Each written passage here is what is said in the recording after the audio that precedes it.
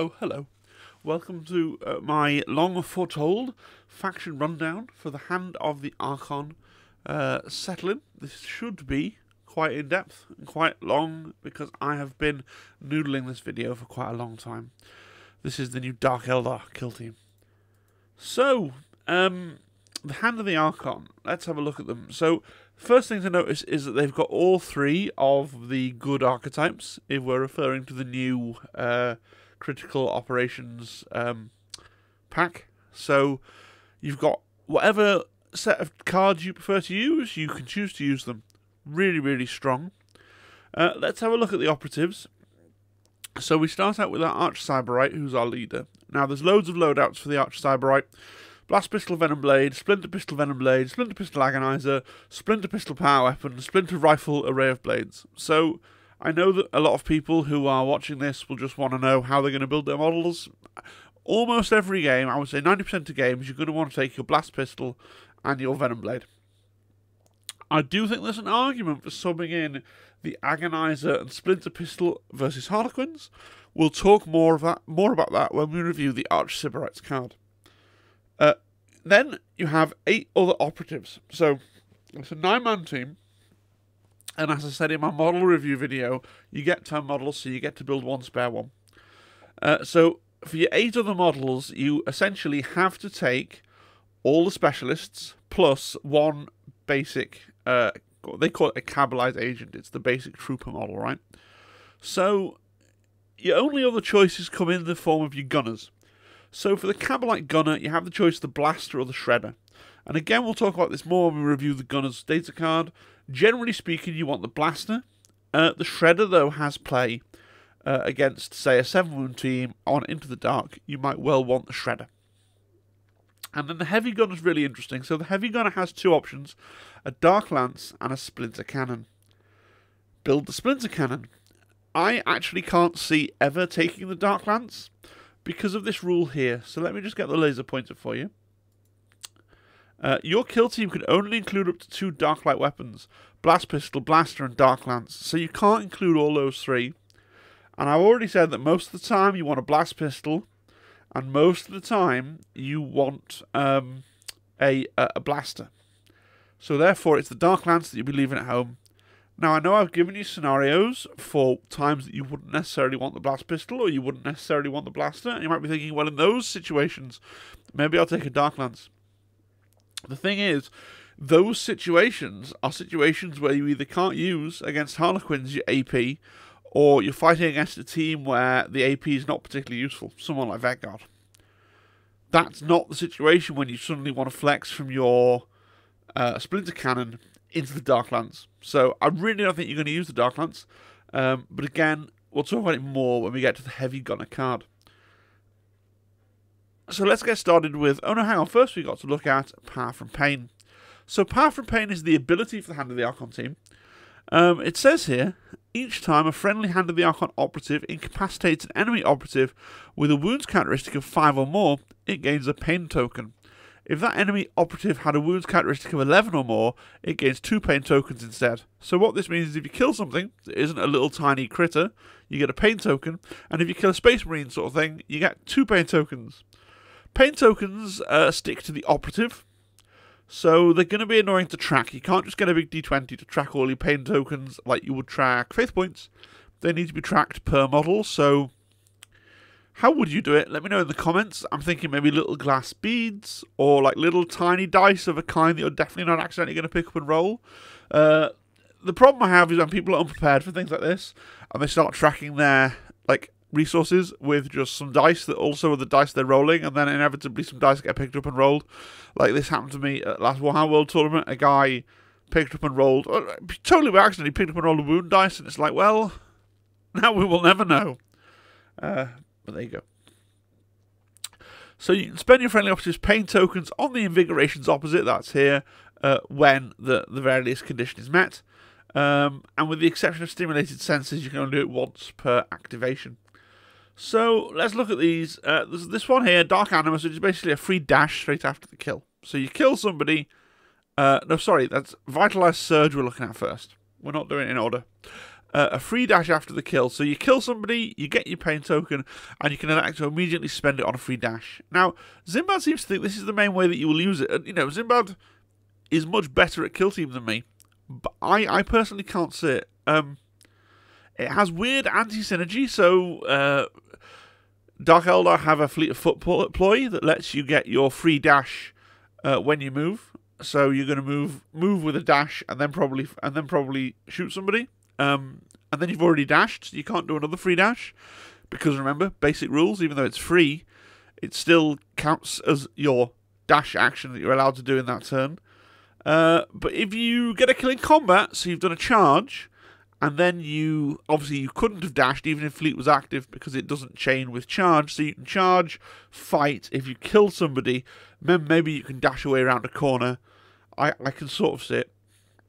I think you're more likely to use it myself for Dark Animus. So Dark Animus is +1 APL. So if you kill somebody, you get your little power from pain token, and then going into the next turn, you have you can spend it to start your activation with 3 APL.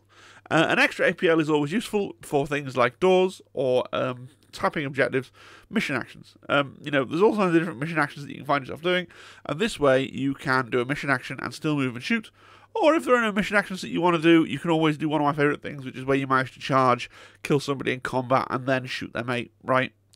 So I think it's going to be used quite a lot to get yourself up to 3 APL.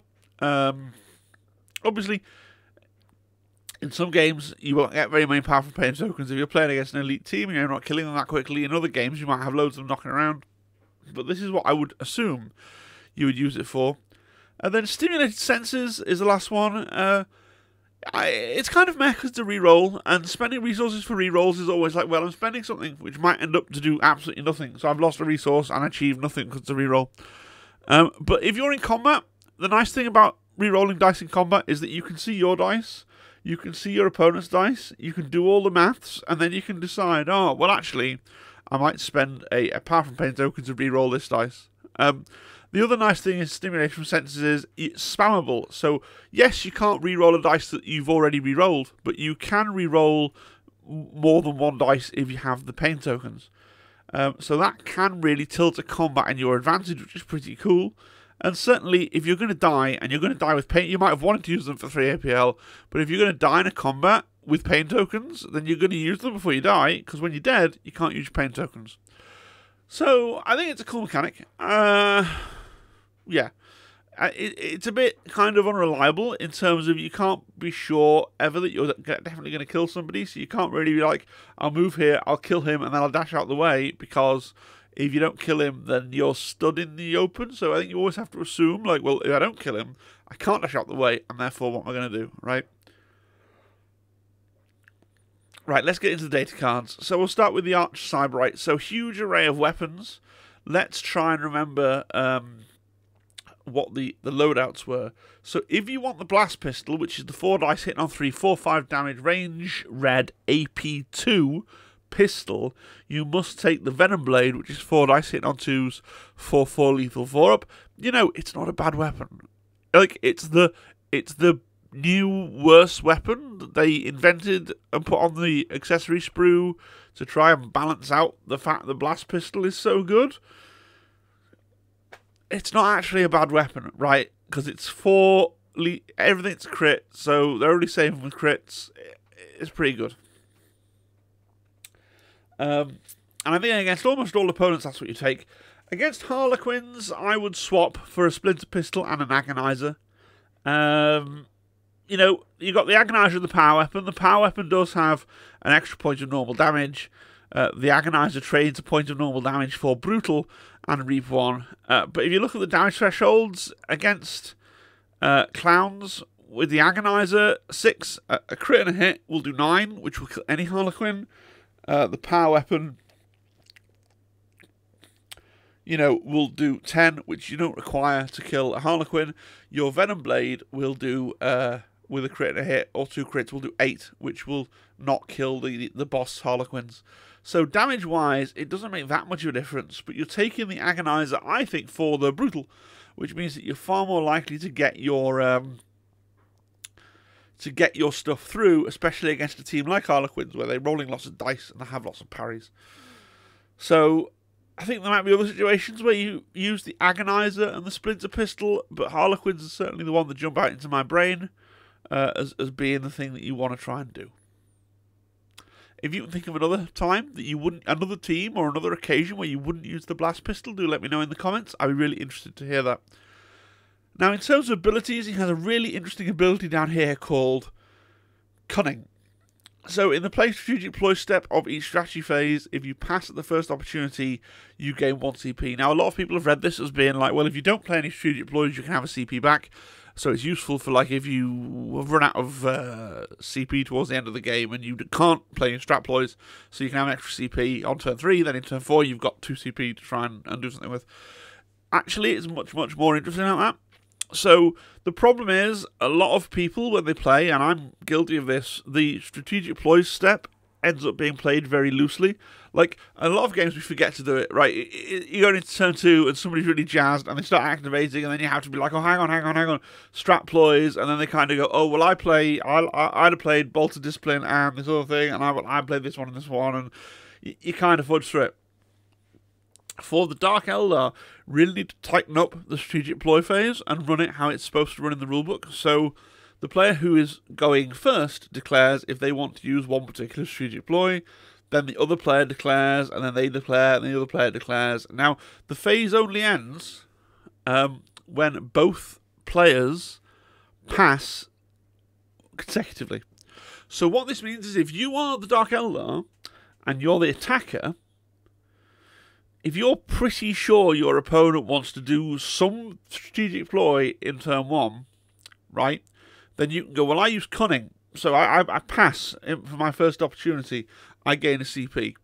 The onus is now on them. If they pass and forego any of their strat ploys, then yes, they can totally end the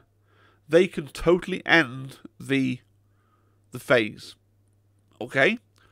But they haven't used any of their strat ploys. If they use a strat ploy, if they go, well, I'm going to do Bolt of Discipline, then you can then come back in and start going, well, I want to use Fleet, and I want to use this, and I want to use that.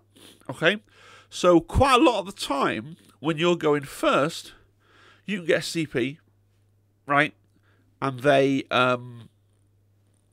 will let you play the rest of your strat ploys because they won't want to pass. They'll want to get off on what most teams want to play a strategic ploy every turn, right? Now, if you're going second, they play the strategic ploy they really want. You pass at your first opportunity. They've already got one strat ploy out, right? So now then when they're responding to you, it's, in my view, it's more likely, obviously it depends on the team you're against and what their strat ploys are like, but in my view it's now more likely that they're going to go, okay, pass, to deny you getting any strategic ploys out. So bear that in mind. It's an interesting little mini game. It's an interesting kind of mind game thing. I really like it. I don't think you necessarily want to use Cunning every single turn, because you'll know the board state and you'll know how clutch your various strategic ploys are going to be for you, and you know if you use Cunning you open up this risk of your opponent shutting you down. But on the other hand, you know if they've been using a strat ploy every single turn, you can go Cunning, and then at least they have to think about it. Oh, do I play that, allowing them to play another strat ploy, or do I not play it and shut it down for them? Now, when these guys are still pretty new, so I think at first you're going to be like, I play Cunning and gain a CP, and it's going to be white noise to your opponent, and your opponent's just going to autopilot into playing whatever strat ploy they were going to play, and you're going to rub your evil little hands together and go, great, good, and then you're going to sail into whatever strat ploys you were going to play, because no one has explained the nuance to your opponents of, well, actually, if you engage with this mechanic, you know, you make me have a cost to get in my free CP. If they don't engage with it, then you're just getting a free CP each time. So, really interesting. Much less interesting is Take Aim. It's a bonus if you take a Splinter Rifle. You're never going to take a Splinter Rifle on your Archer Sybarite. We'll move on with our lives. To the Cannibalized Agent. So the Cannibalized Agent is a Billy Basic guy. So I didn't cover the stats on the previous one. Your Dark Eldar is your standard move 3, APL 2, GA 1, Def 3 with a 4-up save and 8 wounds, and the leader had 9 wounds. The Agent, who's your Billy Basic Trooper, but you are forced to take one. Splinter Rifle, 4 dice, hitting off 3s, 2-4, lethal 5-up, not bad. You've got Take Aim, so until the end of the activation, the Splinter Rifle the operative is equipped with gains the Balance special rule. You can't perform it while within blue of an enemy operative. Fine, but I don't think you're going to be trying to hold your basic guy with a Splinter Rifle back as some kind of ersatz sniper. I think you're going to run him forward like a maniac. You're going to be trying to bait out useful operatives on your opponent's side. He may be carrying a grenade and you want to run him up with that grenade, or you'll be running forward to try and like stand on a point in the open and tap it or loot it, and then you'll be like, oh no, my basic agent got shot. Like, I don't think you're going to be hiding him somewhere and being like, well, I'm going to take aim and then I'm going to fire my Splinter Rifle. I don't think that's the use, but the action is there. It's worth knowing about. It might come up. All these things that you say aren't very good, and then you get to like the bottom of turn 3, and suddenly that rule that you really dismissed is really useful because that's the only guy you have left, and you've got to squeeze out every little bit that you can. So, the Crimson Duelist, so our first combat specialist, or our second combat specialist if you count the leader as a combat specialist. The Crimson Duelist has a Splinter Pistol and a Razor Flail. So the Razor Flail rolls 4 dice, hits on 2s, 4/5 damage, brutal, love to say, and a new rule called Flail. So, a couple of rules. Brutal display, which is mental.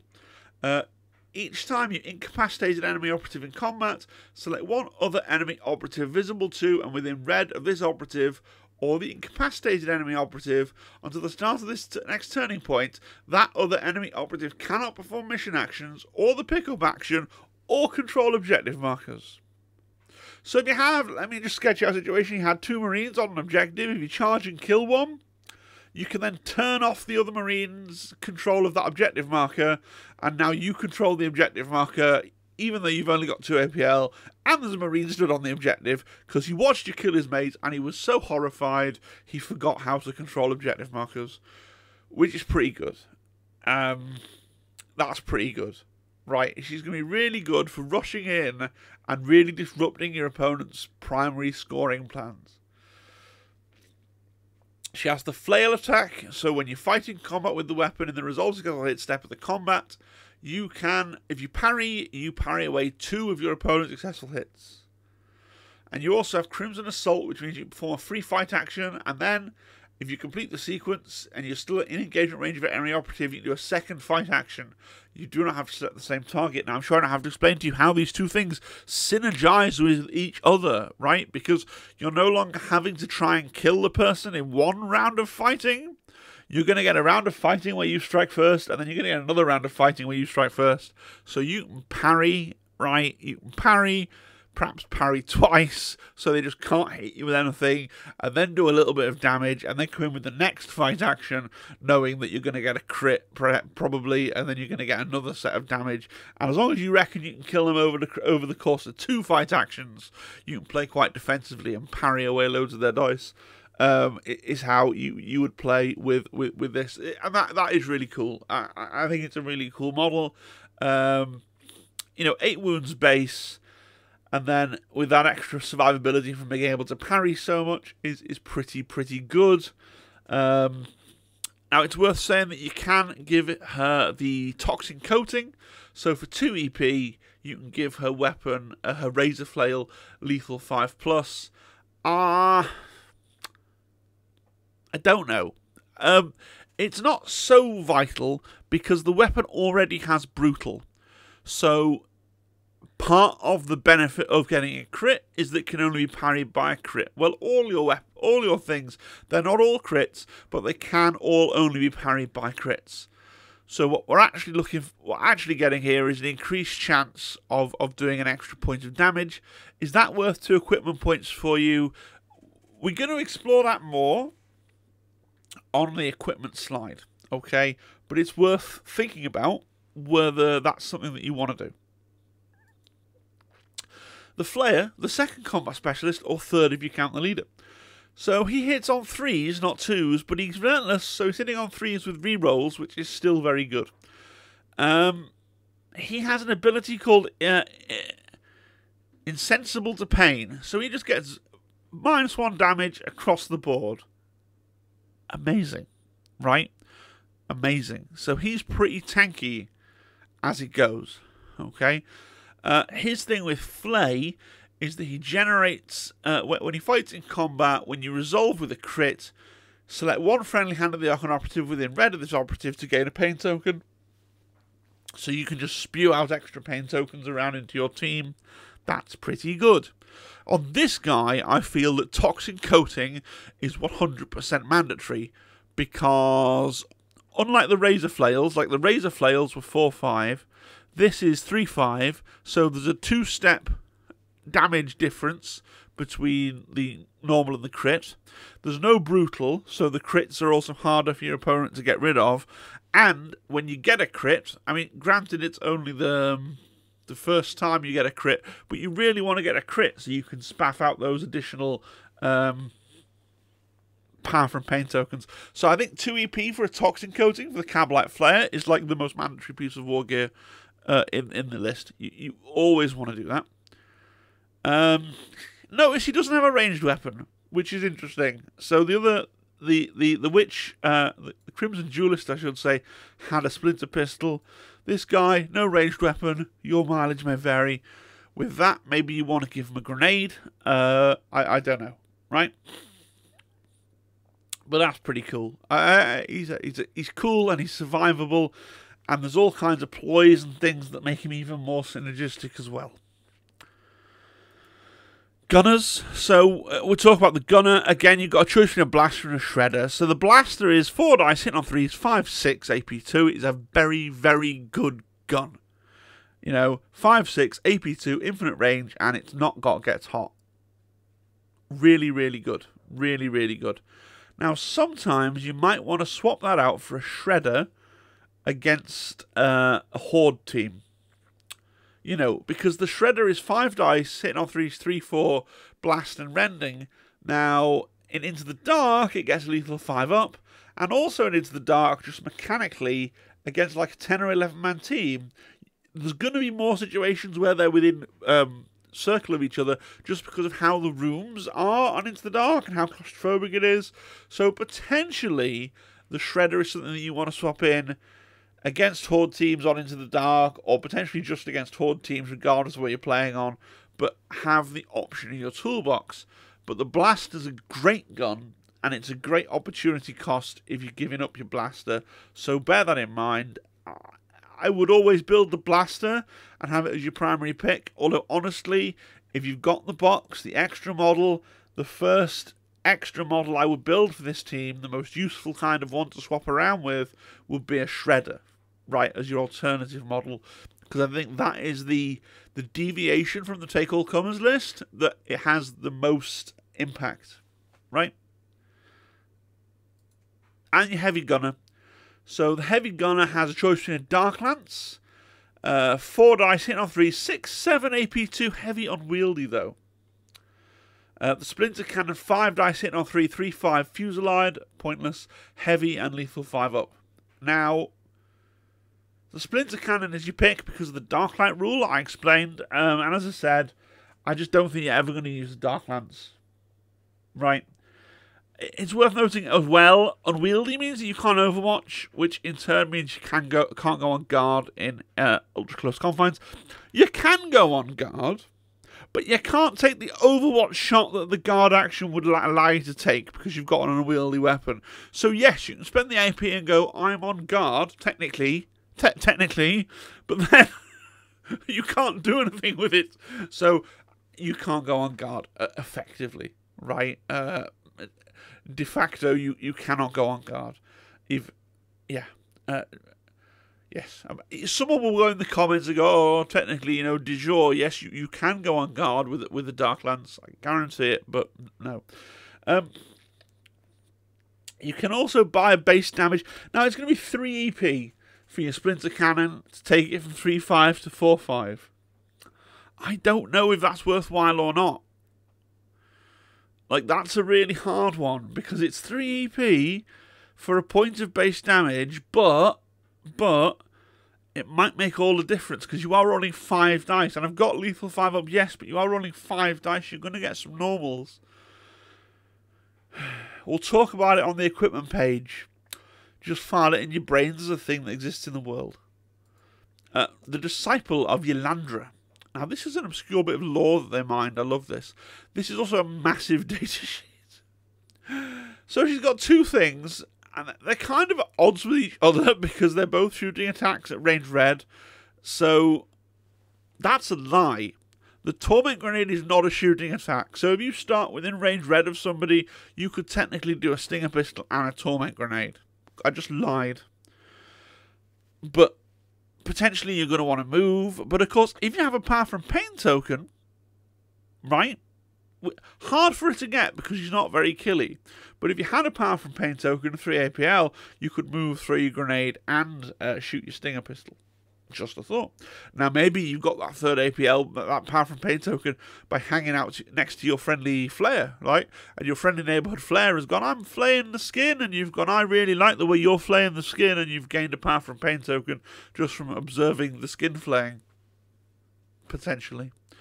The Stinger Pistol is a weird thing. So, you roll 5 dice, right? And then you ignore the rulebook, right? So you roll 5 dice. Each time the operative makes a shooting attack with this weapon in the roll attack dice step of that shooting attack, attack dice results, excluding 1, that are less than the target's save characteristic, inflict 1 mortal wound on the target. Attack dice results of 1 inflict 3 mortal wounds on the target instead. At the end of the roll attack dice step, the shooting attack ends, no defense dice are rolled, and no further damage is inflicted. It's the target's save characteristic, not the invulnerable save. So you roll your 5 dice, you look at your opponent's armor save, let's say they've got a 4-up save, you've rolled your 5 dice, your 2s and 3s do 1 mortal wound each, and your 1s do 3 mortal wounds each. Right? This machine kills Space Clowns, because Space Clowns have a 6-up regular armor save that they never use. But it doesn't use their invulnerable save. So against Space Clowns, you roll your 5 dice, you discard your 6s, you do 3 mortal wounds with each of your 1, and all your other dice do 1 mortal wound each, and then you kill the Space Clown, and then you laugh because you're the better Eldar team. I don't know why they gave the Dark Eldar a Harlequin killing gun, but they have given them a Harlequin destroying gun that destroys Harlequins. And Zangors? But it destroys Harlequins. Also, it doesn't just kill, it then explodes. So each time an enemy operative is incapacitated by this weapon, before it's removed, each operative, not each enemy operative, don't frag your own guy, each operative visible to and within white of it suffers D3 mortal wounds. Each operative subsequently incapacitated as a result of this special rule will cause this to happen again. If you actually get the golden situation where you've got an enemy guy, some enemy guys in a big cluster, and you kill one, and then one of the other ones that you've killed has few enough wounds that you could potentially kill them with D3 mortals, then that's just funny. It's never going to happen, but if it does happen, it's pretty funny. And then you've got the Torment Grenade, which is more, I would suggest, what this model is about, right? So, 1 action point, you select it's not a shooting attack. It sounds a lot like a shooting attack, but it's not a shooting attack. You select 1 point in the kill zone within red of the operative, and you roll a d6 for each other operative within white of that point. For each roll, you add 1 if the save characteristic is 4+ or worse, and you subtract 1 if that operative is not visible to this operative. On a 3+, that other operative is poisoned until the end of the battle. It takes 2 mortal wounds, and it's treated as being injured regardless of any rules that says it can't be injured, even if it's a Plague Marine.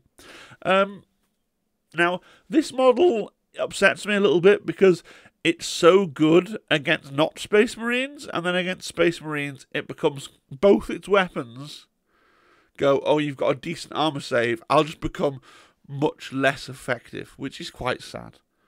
Right? But then again, it's still got a 50% chance of poisoning a Space Marine. And injuring and making a Space Marine permanently injured is pretty funny. Like, it's pretty funny. Especially if it was a Plague Marine, but it's pretty funny. You know, I think this is going to be a hard model to use. This is one of the things, like, I was playing recently with my Star Striders, and everybody now knows about the Star Striders off-board strikes, and so your opponents are being really, really diligent about placing their models and keeping them all apart. And so this is going to be another one of those where I think your opponent's going to have to quite seriously misplay for you to actually get the Hail Mary. I've thrown the grenade, and actually like 5 of your guys are just injured for the rest of the game and just dying and wasting away. But even if you do it to one model, it's still pretty good if it's a key model that your opponent really doesn't want to be injured, because there's nothing they can do. There's nothing they can do to ever remove that injury. It's just there for the rest of the game. Deal with it. Even if you kill the Disciple, it's still there. The Elixiant, who is excellent. So, he has combat drugs. If this operative is selected for deployment, select one of the following abilities for the friendly hand of the Archon operatives to gain until the end of the battle. Painbringer. Each time the operative would lose a wound as a result of an attack dice that inflicts damage, roll 1d6. On a 6, the wound is not lost. Or Hypex. Add black to the operative's movement characteristic.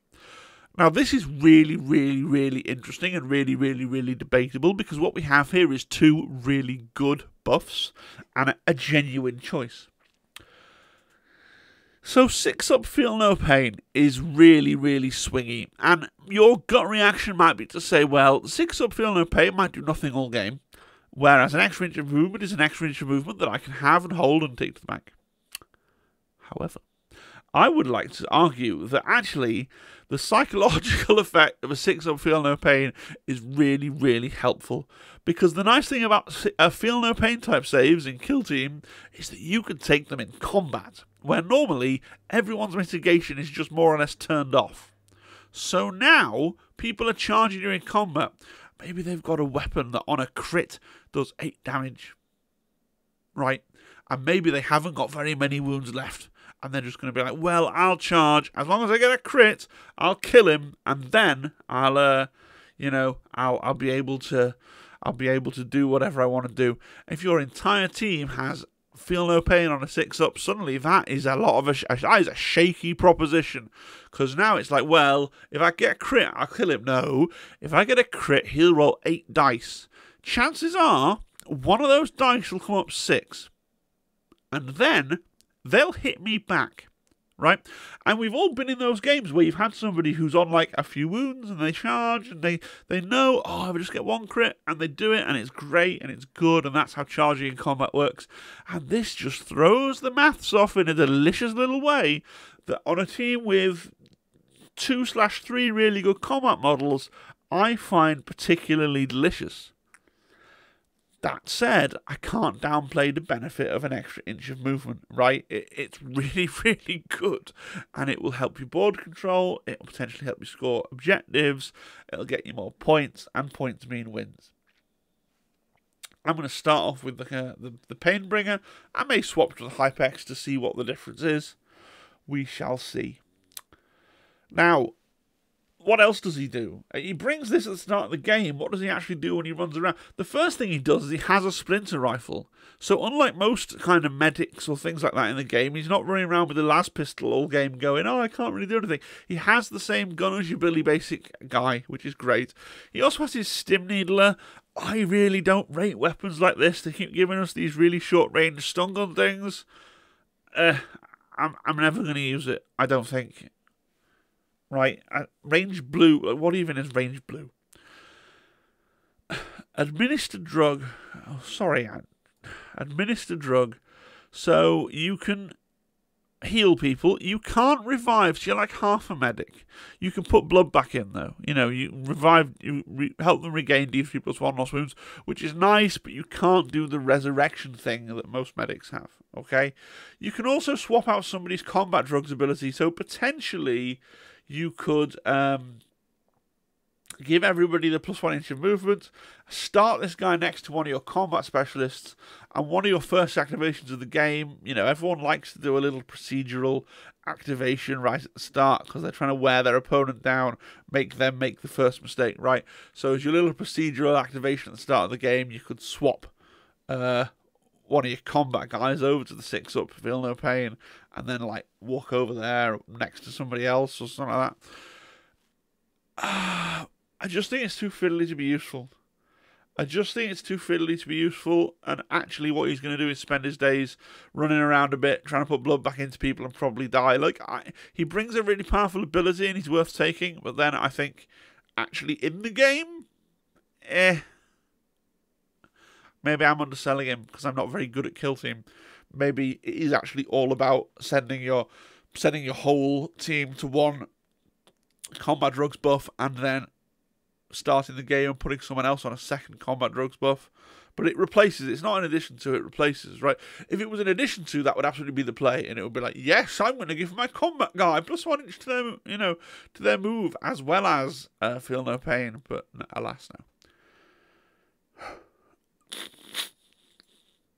The Sky Splinter Assassin. Last one. Sky Splinter Assassin has a lot of things going on. So, it has this omen ability. So much like the Elixion that we just looked at, he does something even before the game really starts. So in the select equipment step, you can select one enemy operative or one of the friendly hand of the Archon operative. Reveal your selection when you reveal equipment. Each time attack or defense dice are rolled for that operative. Either, if it's an enemy operative, you must re-roll all dice results of 6. If it's a friendly operative, you can re-roll all dice results of 1. You use this on an enemy operative most of the time, surely. Like, if you're playing against a team where they've got a model that really likes crits, like a sniper, like the guard sniper that's like 3/3 damage and then mortal wounds 3 on a crit, and you just go, no, if you roll a hard 6, you can re-roll the 6, right? Amazing. If the team you're playing against really doesn't have any operatives like that, then maybe that you can consider giving the reroll dice results of 1 to somebody, probably your leader, right? I guess with his blast pistol hitting on 3s, but rerolling 1s is pretty good. But it's much more delicious to curse your opponent to have to reroll away all of their 6s. Or a melter gun. Oh, look, I've got a melter gun. Yeah, good luck with that melter gun. You got to reroll all those hard 6s. Whoops.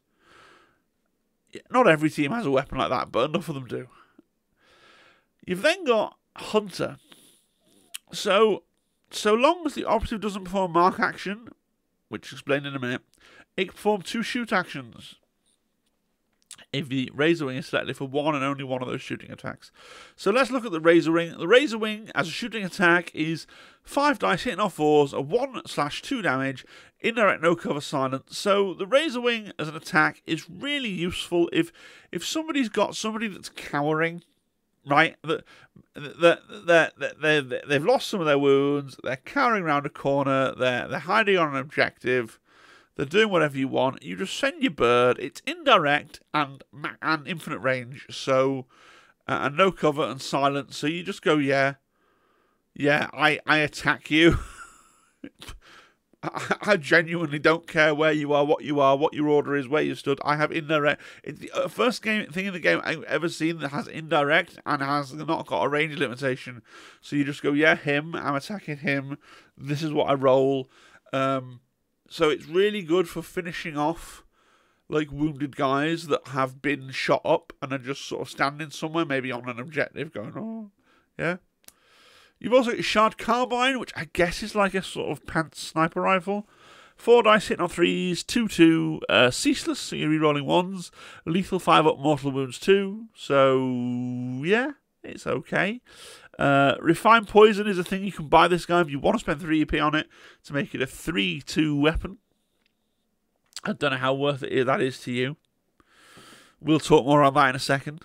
And then the other thing you do, if you choose not to attack with the Razor Wing, you can do Mark. Now, some content creators have lost their minds over Mark and said, this is the very best version of any kind of revealing thing, except that they've missed something. Select one enemy operative visible to this operative that's not more than circle higher than them until the end of the turning point. While that enemy operative is not in cover from heavy terrain, this operative treats it as having an engage order. This operative, the Sky Splinter Assassin. So yes, you can reveal someone who's infinitely far away that you have vague visibility to, but only so that you can then shoot them with your shard carbine. That's what's happening here. You're not revealing them for the rest of your team so that then your shredder can pop out and go, ha ha! That's not the thing. It's simply so that you can attack them with your shard carbine. He is the Sky Splinter assassin. He does the assassinating himself with his gun. Unfortunately, his gun is not amazing. Now, there are definitely situations where this model is hilarious. So if you're playing into novitiates and they're doing the thing of going, well, I've got my cup lady and she is on an objective, on conceal, behind a barricade, and she's going to stand there for the whole game, raising and lowering her cup, because I'm pretty sure you're not going to get all the way over here to my home objective to kill her, and there's no vantage that's overlooking this point. Well, the Sky Splinter Assassin can pretty much just go, ha ha ha ha ha, I shoot you in the face, you're a 7-wound sister of battle, I'm pretty sure you're going to die. But against that, against things other than the 7-wound model hiding behind a ground level barricade, like, it's not very useful. Your mileage may vary. But the thing is, it's hard to hate this model because of the Omen ability and the ability to just piss other people off with their snipers. So, yeah, it's fun, it's cool, and when its situations arise, which may not arise every game, but the ability to reach out and do, 2-3 points of damage to somebody that's just over there, behind a wall, behind a container, at the bottom of a filing cabinet, the ability to reach out and touch somebody that far away is pretty cool. And the ability to just go, oh, you're stood behind a barricade on ground level and you're like a 7-wound model. Well, like, decent chance of killing you as well. They may not come up. You may just be playing against Nurgle legionaries that just run around and ruffle stomp you, and then you wonder what your Sky Splinter Assassin is supposed to do this life. But when his song plays, he'll dance for you. Equipment. Well, I've mentioned a lot of the equipment as well. So I first of all say that maximum lazy, first game stuff, I would take Toxin Coating on the Crimson Duelist and the Flayer, and Refined Poison on the Heavy Gunner with the Splinter Cannon and the Sky Splinter Assassin. You know that all your equipment points will do things, because you're just making your stuff better, and you don't have to think about anything. You don't have to think about an extra. You've not created an extra thing while you're still learning your team. You've not suddenly gone, oh yeah, and I've got to do a thing with a plasma grenade as well. However, we should look at the rest of the equipment. I don't rate Chain Snare.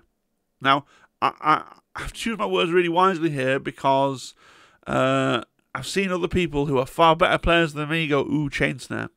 So let's look at Chain Snare. Chain Snare, while only one enemy operative is within engagement range of this operative, that enemy operative is snared.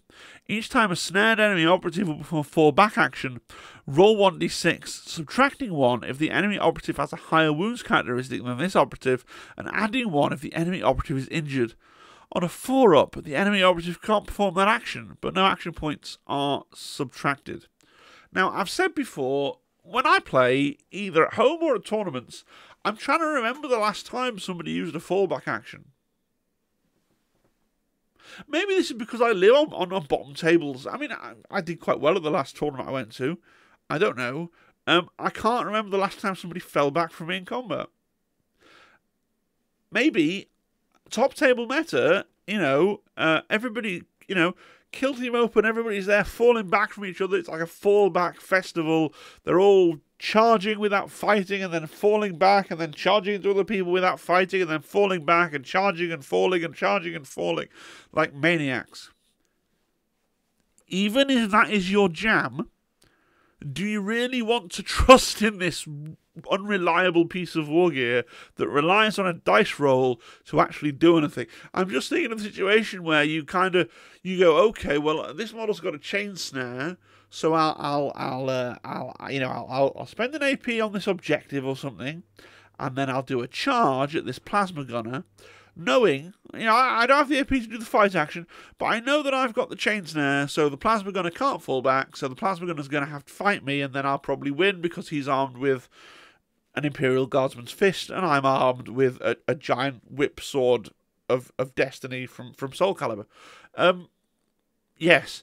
And then the plasma gunner rolls a dice, and then you roll a dice, and then you roll a 1, and then the plasma gunner takes 2 steps backward and sends you to the warp. Like, are you feeling lucky? Like, I couldn't. It's going to be such a high stakes thing when you use it, and then it's not going to work, and then you're going to get shot in the face. Don't rate it. Wicked Blade, 1 EP. Operative, equipped with array of blades only, add 1 to that weapon's attack characteristic for the battle. So, like, the array of blades is the standard thing. If they're not a combat guy, they have this 3 attacks hitting on 3s, 3-4 damage. You can make it 4 attacks hitting on 3s, 3-4 damage. Like, it's okay. You know, if you really wanted to, you go 9 Wicked Blades, or whatever. Well, not quite, because you 6 Wicked Blades. I just can't see the point. Like, it doesn't excite me. Like, mechanically it might be okay, but it just seems like a pointless waste of time. Most of the things that you're gonna, and by definition, the things that you'd be giving Wicked Blades to don't want to be in combat. And so now you've made them slightly better if they find themselves in combat with somebody else's non-close combat guy. And you've given yourself an edge, and it's like, there's better things I want to spend my EP on, like plasma grenades. One of my hottest takes as a person that's not very good at kill team is I don't like frag grenades. This is a punchier frag grenade.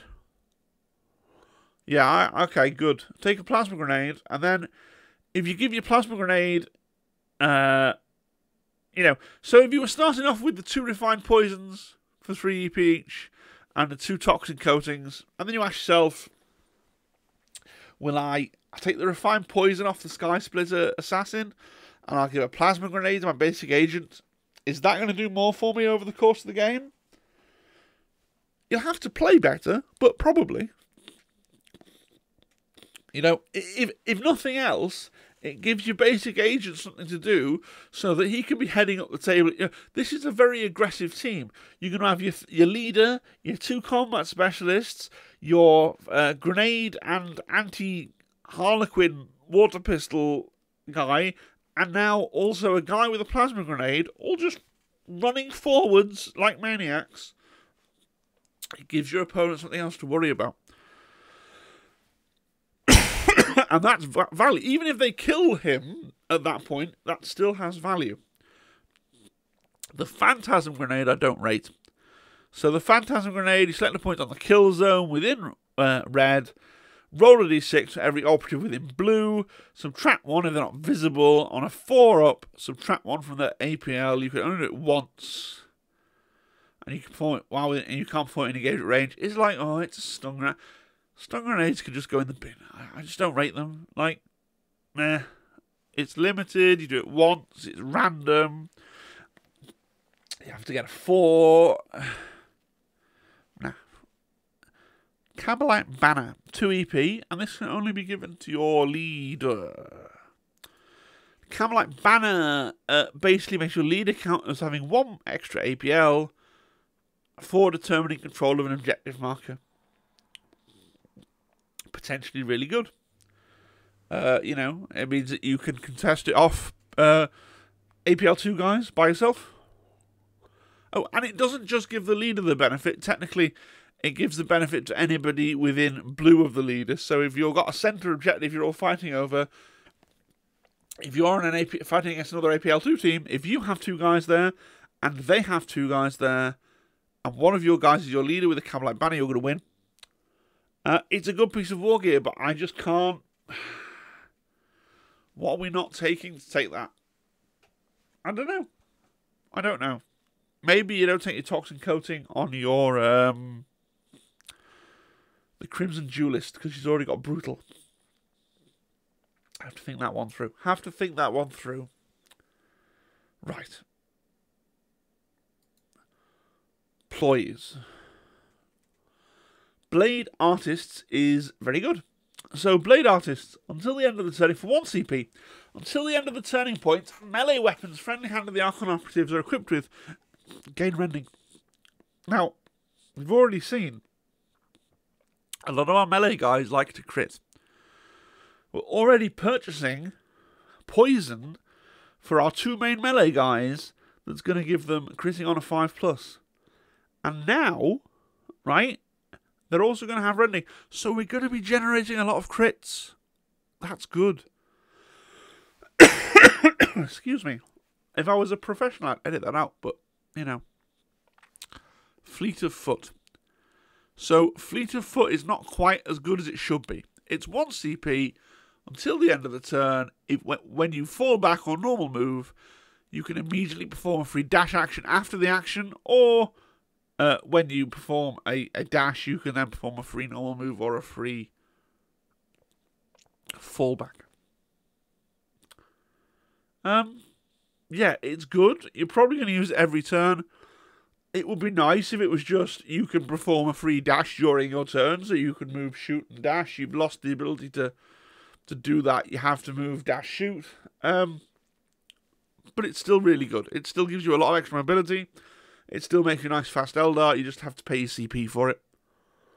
From Darkness, Death. Until the end of the turning point, each time a friendly hand of the Archon operative is activated, you can select 1 enemy operative that friendly operative is not in line of sight of.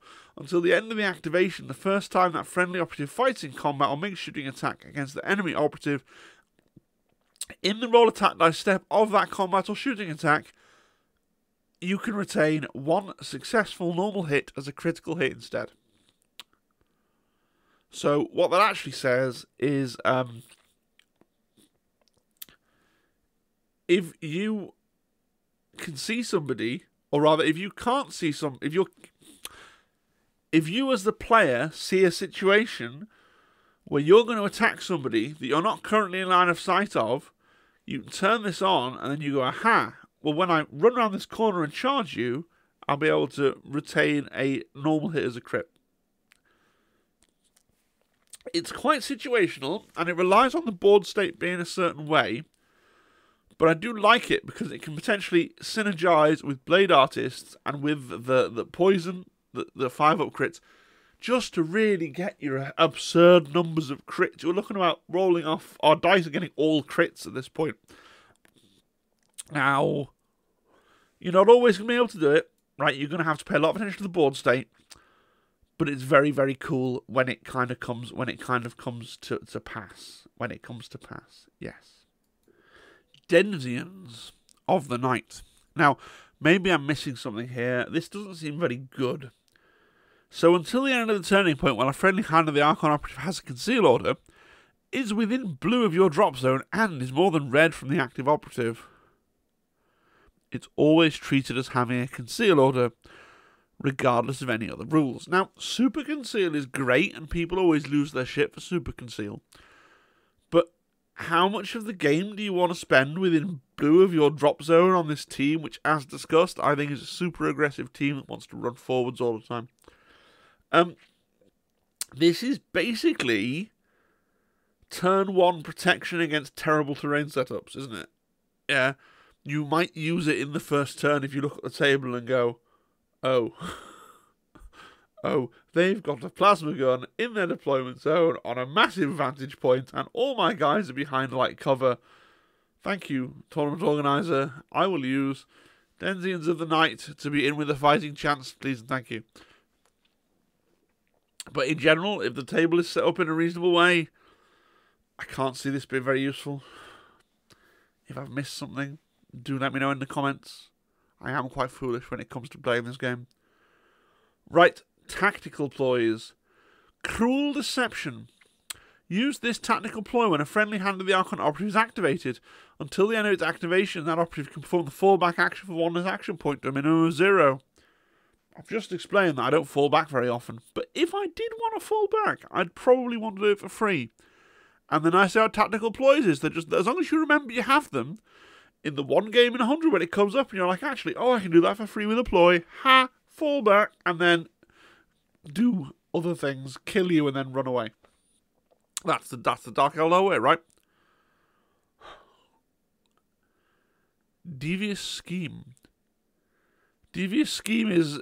People have lost their mind about this, and it's really good. I don't think it's actually that good. So, Devious Scheme, for 1 CP, you use the tactical ploy after an opponent uses a tactical ploy or a strat ploy.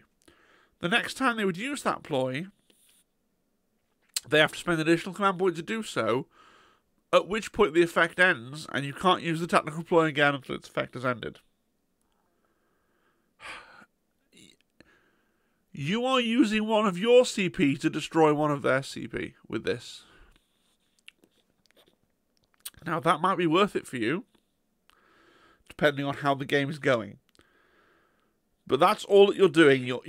They use Bolt of Discipline, or whatever it might be. I'll pick that because Marine players love Bolt of Discipline every single turn. They use Bolt of Discipline. You use Devious Scheme. You spend a CP, so then they spend an extra CP next turn to do Bolt of Discipline. And then you use Devious Scheme. Like, how much CP do you want to invest in just making them waste CP? It just means everyone has less CP. And maybe that plays into your hands somehow. Now, I can see it potentially if you're in turn 3 and you know that you've got more than that, and you look at it and you go, he's only got 1 CP. I'm sick of him doing this thing. I'll use this. And then I know that it's not going to happen in turn 4 or whatever. So now and again it will come up, but it's not something you're going to axiomatically do every time they bring out a signature ploy, because you're just burning through your own CP to get them to burn through their CP faster, and that may not actually change the state of the game in your favour. Heinous Arrogance. Use this tactical ploy when it's your turn to activate a ready friendly operative. You can skip the activation. Heinous Arrogance is hilarious, especially if you're playing against Marines and you're sitting there going, well, I would like you to move all of your Marines before I move all of my guys so I can see where you are so I can shoot you in the face. And then you go, Heinous Arrogance, and make them move 2 Marines on the run. And you're just hoping that they give you something to do, right? It's quite cool. And if it doesn't come up, right? But it's a really cool thing to have. Also, late game, if you've only got, 2 models each or whatever, Heinous Arrogance, let's just see, give you, potentially, in some situations, a leg up. And if it's not beneficial, don't use it and save your CP. Prey on the Wounded, again, it's very niche. I would say all these tactical ploys are very niche. So Prey on the Wounded. Use this tactical ploy after rolling attack dice for a combat or shooting attack made by a friendly hand of the Archon operative. If the target of that attack has half or fewer its wounds remaining, in the roll attack dice step of the combat or shooting attack, you can reroll any of your attack dice. So, realistically, this is only useful against Intercession or Nurgle Marines or something else with a lot of wounds that they're hanging on to. You're never going to use this against a 7 or 8 wound team. You're never going to use this against a 7 or 8 wound team, because if they're on half, you're probably going to kill them anyway. But against an elite team, yeah, it's pretty legit. Pretty legit. Tac Ops. Sorry, what is wrong with my throat? Tac Ops. The Tac Ops suck. Let's go through them. Paid a Soul Debt. Hand of the Archon Faction Tac Op 1. Reveal this Tac Op the first time a friendly Hand of the Archon operative gains a pain token. Start a Soul Debt tally, adding 1 to the tally each time a friendly Hand of the Archon operative gains a pain token, including the first time. If your Soul Debt tally is 7 or more, you score 1 VP. If your Soul Debt tally is 9 or more, score 1 VP. So, to get your 2 VP, you got to kill 9 people. Or if you're playing against Space Marines, you've got to kill 5 of them.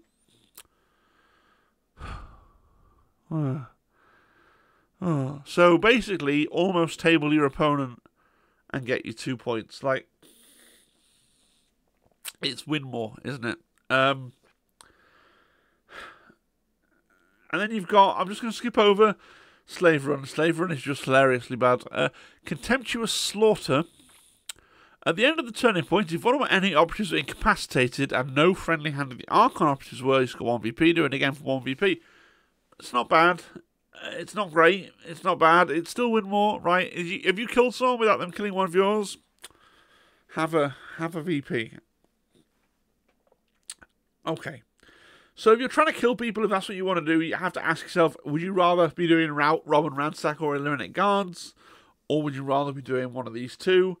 Or maybe you want a diverse portfolio, you want to take recon or security, like 2 from there, and also a killing one, and that could be a way to go.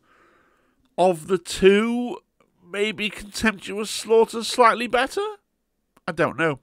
I think in my early learning games it's going to be really interesting not to take these tac ops, but then also to kind of in my head go, would I have scored Pay the Soul Debt or Contemptuous Slaughter if I had it? And if I find consistently that I'd be scoring one of them, then maybe I will start experimenting with it. Right? Slave Run. Reveal this tac op the first time an enemy operative is incapacitated. Each time an enemy operative is incapacitated, before it's removed from the kill zone, place one of your slave tokens underneath the operative as close as possible to the centre of its base. Friendly hand of the Archon operatives can perform the pick-up action on that token while within engagement range of an enemy operative. Subtract a circle from their wound characteristic while they are carrying it. At the end of the battle, if 2 or more of your slave tokens are being carried by operatives, you score 1 VP. If 4 or more of your slave tokens are being carried by friendly operatives, you gain 1 VP. Why is this... What? How many ways is this bad? Like, you have to do an extra pickup action. You have to score it at the end of the game. You have to be doing 2 or 4 to get the VP. And it slows your movement by circle. I think you could take away the... Like, you could make it so that it's for 1 VP it's 1, and for 2 VP it's 2, and it would still be bad. Right? You could get rid of the subtract circle and it would still be bad. Like, this is the most absurdly bad... I think, could this be the worst faction tac op in the game? Could it? Don't take Slave Run. Let's just quickly look at the real tac ops that you might want to take. So you've got a choice between all 3 of what are commonly regarded as the good decks, which is good. Maybe you go recon and you go for surge forward. You know, reveal this tac op in any turning point. At the end of any turning point, if the total APL of friendly operatives within red of your opponent's drop zone is 4 or more, you score 1 VP. If you achieve the condition at the end of a subsequent turning point, you score 1 VP. Yeah, you know, this is a team where you've got a lot of guys that want to run forwards. Maybe not on short table edges, right? But otherwise, a potential one. Courier's pretty good. Like, it's pretty broken. Like, you've got to get a token that can just be a hair away from the middle line, and you can score it turn 1, and all your guys have a free dash.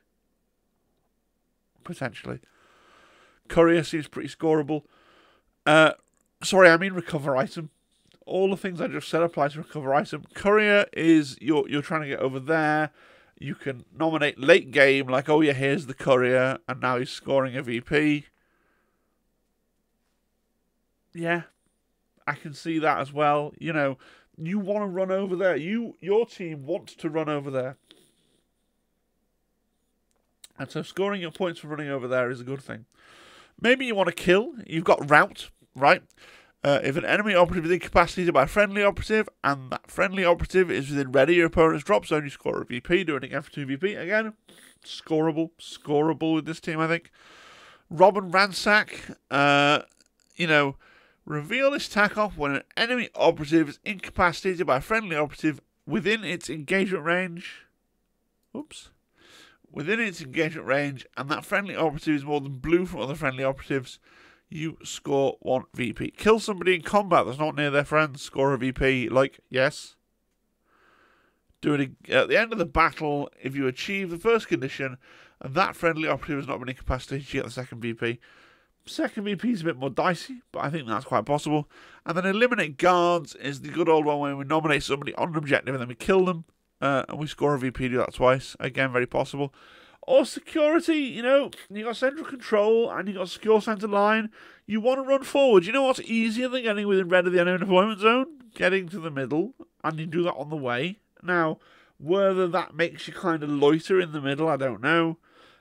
Seize ground is a bit weaker because it's endgame scoring, so I don't know how you feel about that. I think to begin with, I'd probably go for recon. You know, recover items, surge forward. possibly Courier, although I have bad experiences with Courier. Possibly a faction saga about killing people, even though I said they were awful, but we'll see. Really looking forward to getting some games in with this team. I need to get them painted. I'm having a little bit of hobby block at the moment. I think I'm a bit under the weather again. I don't know. And there's stuff going on in my life. Yeah, and you've probably noticed I'm a bit behind on content creation as well. But hopefully this video has been useful to somebody. It's worth the wait. It's just over an hour in length. I hope you've enjoyed it. Do let me know and give you the positive feedback that I require to sustain my fragile mental well-being. That would be good. And also your thoughts and feedback on mistakes that I've made, you know, or not necessarily mistakes that I've made, if you don't want to be that negative about it, but things that I haven't seen, right? Things that synergies and tricks and things that leapt out to you that didn't necessarily leap out to me. Get those in the comments as well, and then we can build up more of a resource. And just to say thank you to my subscribers and my members and the people who've still been, even when I've not been uploading anything for ages now, really, that like, or not regularly anyway, like, thank you for sticking with the channel and for, you know, the comments still keep coming. Even on older videos, comments keep coming in and all that sort of stuff. So, people are really enjoying the channel, which really, really pleases me. Yes, I'm a really small kill team channel, but at the same time, I am growing slowly but surely, and that's humbling. It really is. This is just something I do in my spare time. I've got no aspirations to make it like an actual. I'm never going to be a YouTuber. I'm a professional with a full-time job. I've got a family, got a kid, got everything else. This is just taking up a little bit more of my free time, and for it to be doing as well as it is humbling. So thank you very much. All right, well, thank you everybody. It is very, very late because the only way I've managed to get this recorded is by staying up past my bedtime. Hopefully I get it uploaded before it's officially tomorrow, which will be good. And hope you enjoyed the video. Have a very good evening / morning / whatever it is. There's no time on the internet. Goodbye.